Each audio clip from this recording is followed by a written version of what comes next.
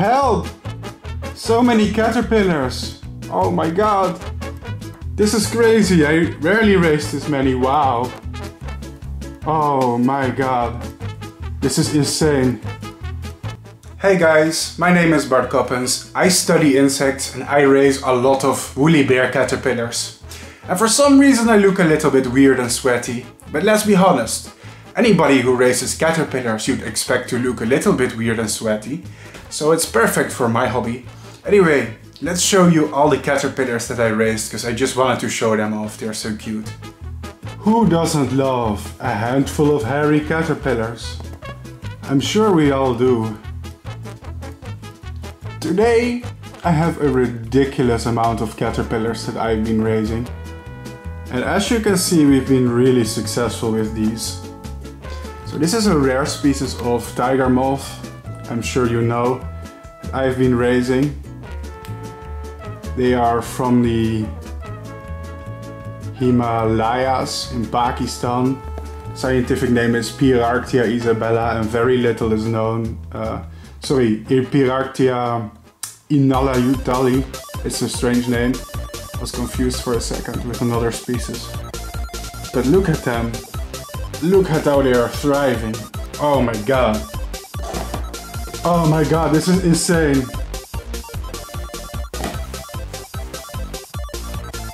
Help!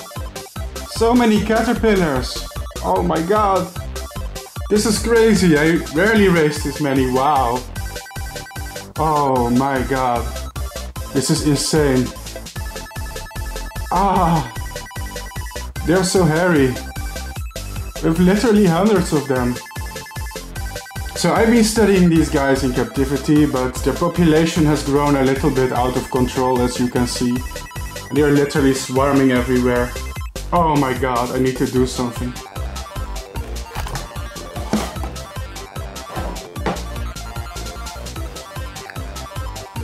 Alright folks, I had to cut the video just now because the caterpillars started to run away and I couldn't control them anymore.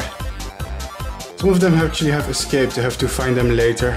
But I really just wanted to show off these woolly bear caterpillars that I'm studying. My commentary seems to be a little bit confused because I was stressed that they were starting to run away in all directions. But basically, all you need to know right now is they are doing very well. They're a rare species of caterpillar you don't see very often. I'm happy to be studying them and they seem to be doing very well.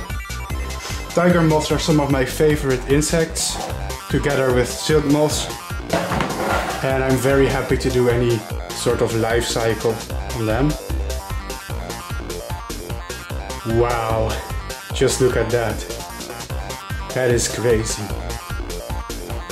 That is crazy.